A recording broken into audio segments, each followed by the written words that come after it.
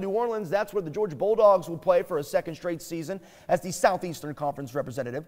The Dogs missed their chance to crash the playoff with their SEC title game loss, so they'll take on Baylor in the Superdome. And in the rest of the New Year's Six bowl games, Oregon won the Pac-12, earned the conference's bid to the Rose Bowl. They'll take on Wisconsin. The Badgers getting the nod despite losing twice to Ohio State and to unranked Illinois. I'm a bit salty, I'll admit it. Florida takes on Virginia in the Orange Bowl. A lot of folks salty as well that the Cavs are in the New Year's Six bowl game because due to their conference tie-in, I think they were 9-4 this year. And Penn State will take on Memphis instead of going to the Rose Bowl in the Cotton Bowl in Arlington.